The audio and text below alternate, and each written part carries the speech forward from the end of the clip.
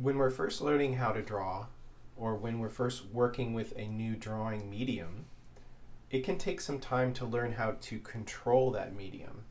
And what do I mean by control? Well, basically it's the degree that you are able to make your drawing tool do what you want it to do. And that's the other part of drawing. So later on we're going to learn how to see better. In fact, through the entire course, that's the main thing that we're learning. We're learning how to see, but then the other aspect of that is controlling your drawing hand so that it creates the line or the value and creates the shapes that you actually see. It can take some time to develop that, and that's true for a beginning artist or even a experienced one. Sometimes if you change to a new medium, there may be a bit of a learning curve in learning how to control that medium. Some factors that can affect your ability to control a drawing tool could be just how you're holding it. And there's different ways of holding, say like a pencil like this, and some may give you more control than others. You know, how close are you holding it to the point versus, you know, backing up a little bit. And there's advantages to both, but I try to develop some control while holding the pencil further back so that I can see what I'm drawing.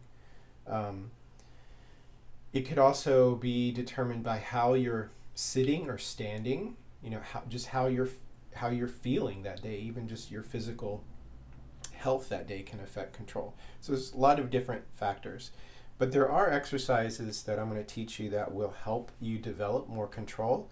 And these are exercises that, again, beginning artists or even experienced artists can be helped by in learning, developing your control. So the first medium we're going to work with is the pencils.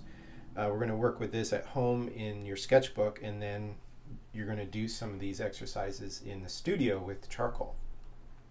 And it'll be very different because you'll be standing up, working at an easel, and so that'll be a very different experience, but the exercises will be the same.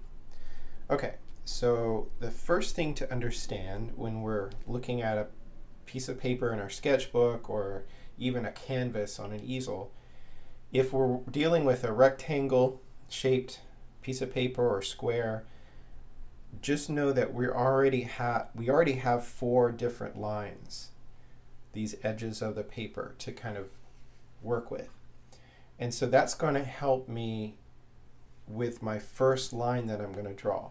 So my goal is I'm going to take my pencil, I'm going to again hold it towards the center, and I'm right-handed, so I'm actually going to draw on this side of the paper first and work my way this way. If you are left-handed, you might want to start on this side and work this way. So what I'm going to do is I'm going to start just arbitrarily, just some distance, maybe about 1 inch or so from this edge, and I'm going to try to draw a straight line that will go from the top to the bottom. I'm not necessarily going to go touch the top and bottom edges of the paper, but I'm just going to try to draw a straight line, and as I'm doing it, I'm kind of guided by the edge of the paper. Even though this has been torn out, it's not totally straight, but it still will help me. And my goal is to try to be as straight as possible and as vertical as possible.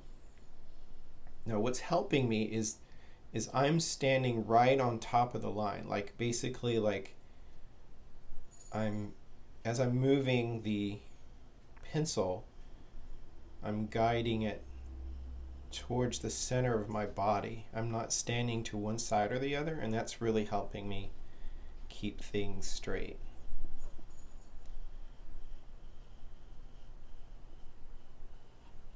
All right, stop there, kind of look at it, and you can see it's kind of wavy and stuff, and that's okay. It's okay if it's not perfect, because we know how to make a perfect straight line, right? We use a ruler, but we're trying to develop control without a ruler. So the next line, I'm going to try to start at the same point, roughly about the same distance from this line that this was from the edge here. And now I have this line to help guide me. So I'm going to keep trying to draw this straight vertical line. And as I'm going, I'm just trying to keep the distance from this line consistent, and that'll help me.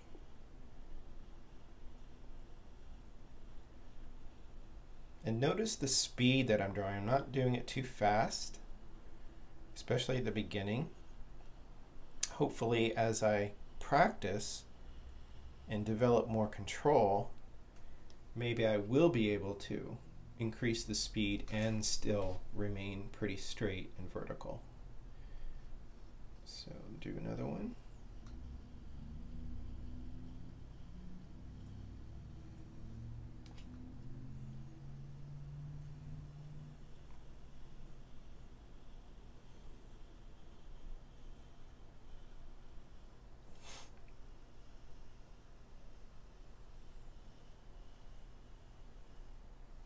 So I'm only going as fast as I feel like I can still control the medium.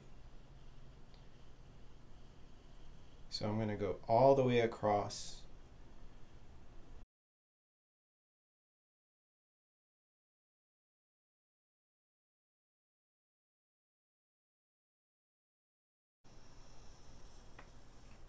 Now there may come a point where your hand starts to hurt, cramp a little bit, and just take a break, and that's okay. Maybe try holding it differently if it's cramping too much. Like I was holding it pretty tight, but now I'm going to try to loosen up a little bit so I'm not clamping down on the pencil too much. And sometimes that will help the control or hinder it, but I'm just trying different things. Notice too, I'm not touching the paper. I'm trying to keep my hand kind of above the paper. So I'm not resting my hand, which I know that if I did rest my hand, I might have more control, but I'm trying to develop control without doing that.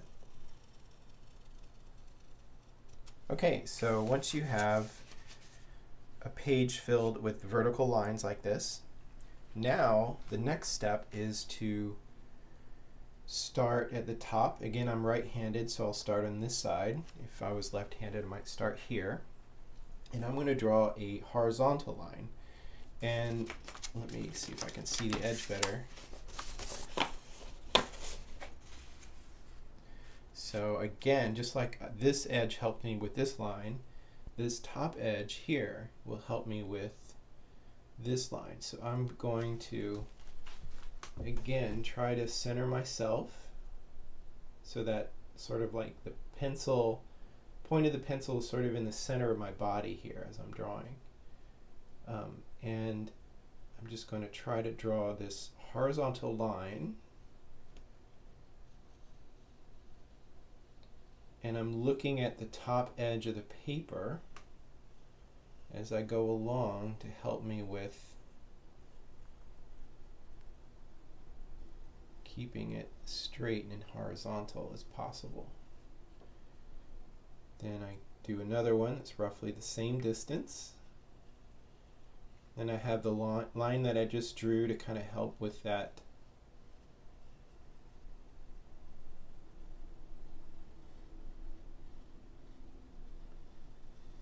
this line here and go all the way across.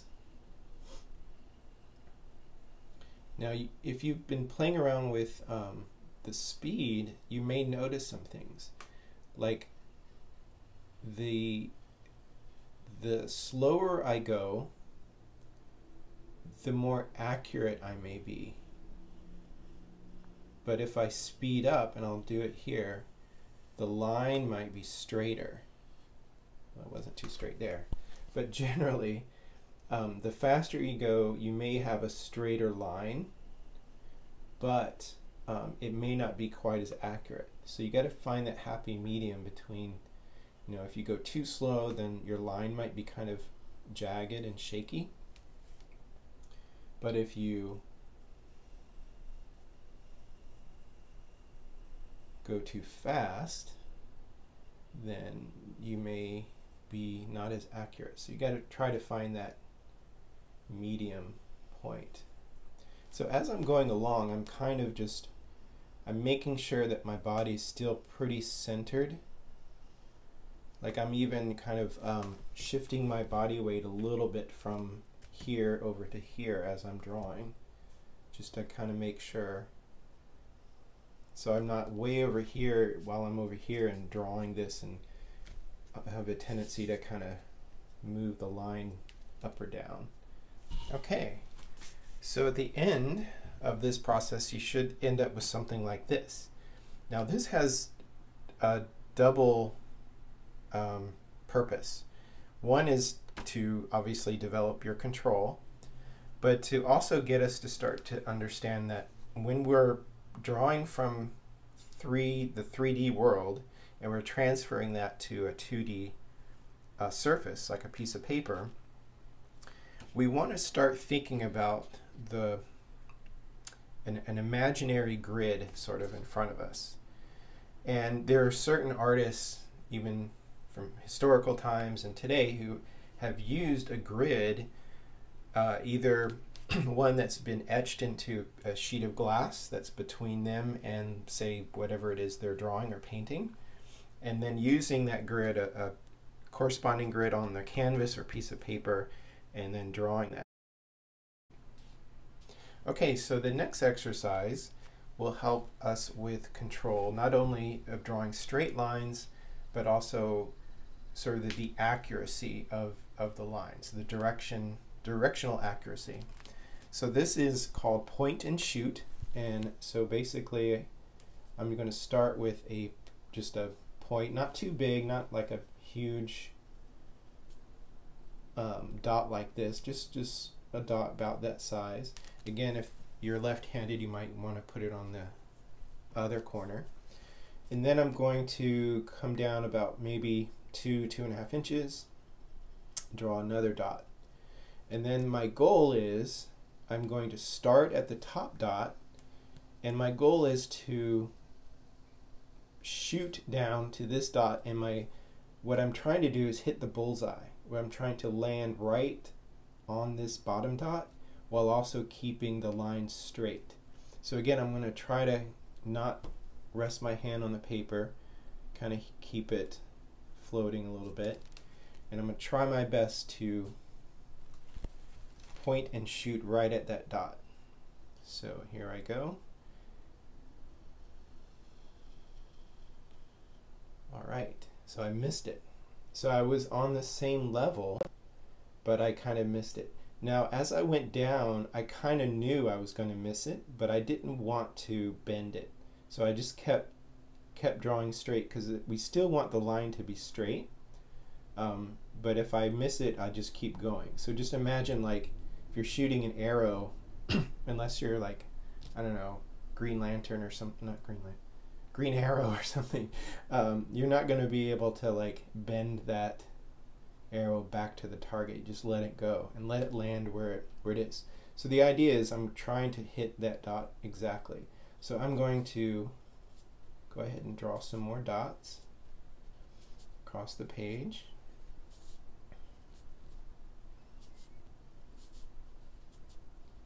And then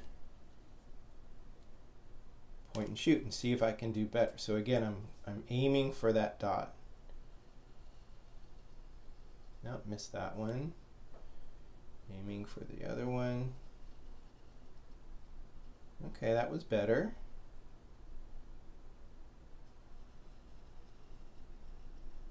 There we go, bullseye. Pretty good. So aim for this one.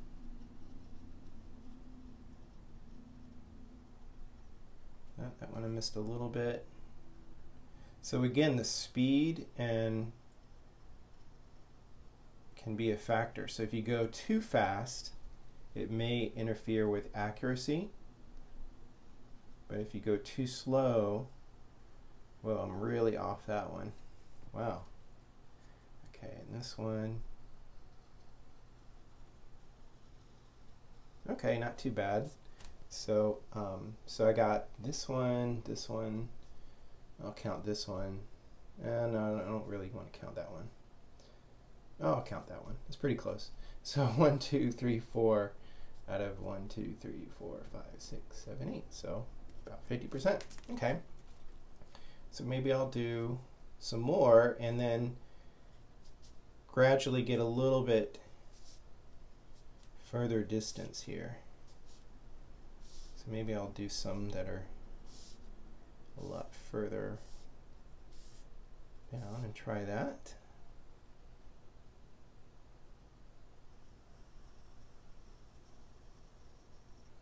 So I missed that one. So again, where you're standing, how you're standing, like if I'm standing way to the side, like from here, trying to hit that, I might not be able to be as accurate as if I'm like right on top of it. And I'm just going down, looking pretty good. Awesome. So this one. So I do a lot, like in my mind, I'm imagining that line, and a lot of drawing is that, where you just sort of imagine that line, and some artists like to do what are known as ghost lines, where they kind of draw it in the air first, and then they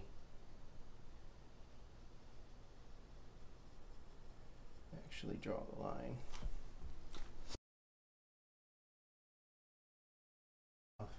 Really bad with the second to last one, I don't know.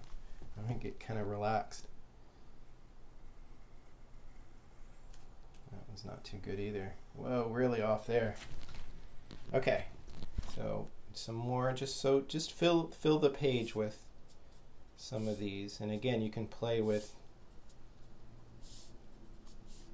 long ones, short ones, kind of play around with that. And this time, maybe this last row, I'm going to speed up a little bit just to see how I do with accuracy and with speed.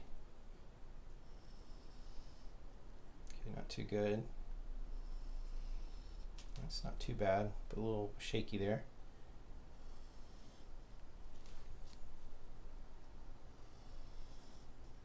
Okay, that's better.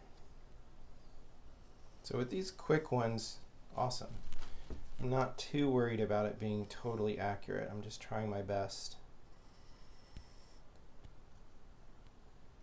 to get within the ballpark there. All right, not too bad. So yeah, as the more you do it, hopefully the more accurate you'll be. So fill the page with these point and shoots. So another reason why we do this is to understand that a lot of drawing is this point to point. So for example, if you were drawing, say, the human body, and you're drawing an arm. So a lot of drawing could be like drawing from the shoulder to the elbow, and then the elbow to the wrist, and the wrist to the tip of the pinky. Like that is basically point to point drawing. And so a lot of drawing is that, and we'll be doing some continuous line drawing, which is basically you're just continuing to draw one entire line, and figuring out where to start and stop is a big part of that exercise. Okay, so this next exercise is similar to that, except we're not going to have any points drawn. We're just going to imagine a horizontal, these two horizontal lines, one on the top and one on the bottom. And the first line I'm going to draw is a diagonal, and I'll draw it like this direction. Doesn't matter really what direction, but I'll start here, and I'll roughly about that length, about 2.5, 3 inches or so. Now my goal is I'm going to draw another diagonal that's parallel with this, that starts at the same point and ends at the same point. So this one you definitely have to be right on top of it to gauge that. So keep it parallel, stop roughly where it seems like there's this evenness between that and that. Then I'm going to roughly about the same distance. Again, you're not using a ruler to measure it, you're just using your eye. And then continue with keeping it as parallel as possible and starting and stopping on the same axis lines. All right, so there's one. So I may do another one. Maybe I'll do one going in this direction, maybe slightly longer, and we'll see how that goes.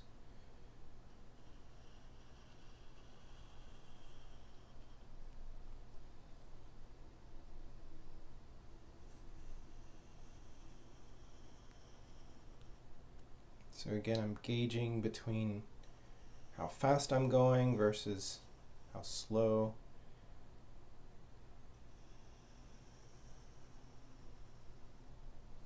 You can see it's starting to raise up a little bit, so I'm going to look back at this and really try to reestablish this horizontalness of it. So it's okay, it kind of goes up there.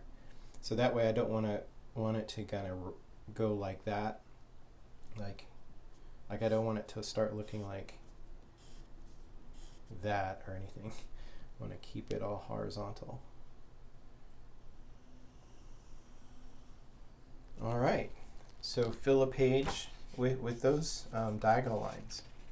Okay, the last exercise we're going to do is actually my favorite, and this is one where you kind of start in the middle as best as possible, and you're going to start to draw this small curve,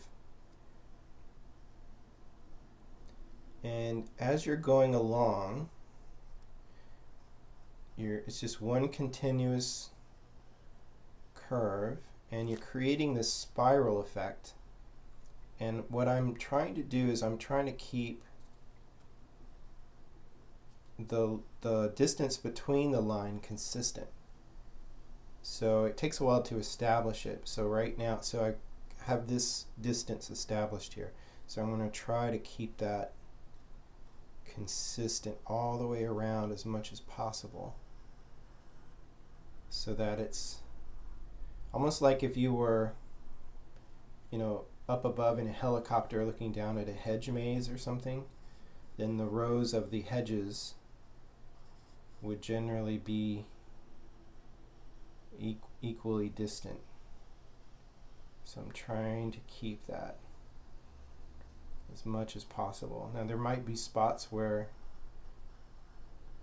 it bulges out or it dips in. Just try to reestablish as you're going along to keep that overall equidistant spacing. It's okay to restate. So I started to dip in a little bit, so I'm kind of going back.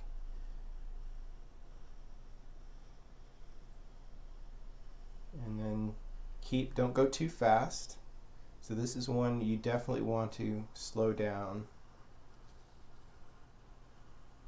And if you try not to start getting wider and wider. So there's a tendency to start getting wider and wider as you go around. So just try your best to keep having to look at what you drew before. And that's another major aspect of drawing, is a lot of times as we're drawing we have to look at things we drew before it to gauge what we're drawing now, because it's all about the relationships, spatial relationships, distance relationships, size relationships, value relationships. And so we have to look at previous marks that we made to help guide the ones that we're currently drawing.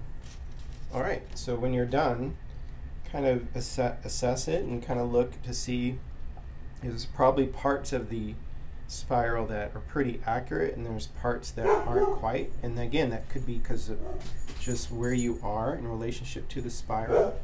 and maybe do another one and see if you can do any better.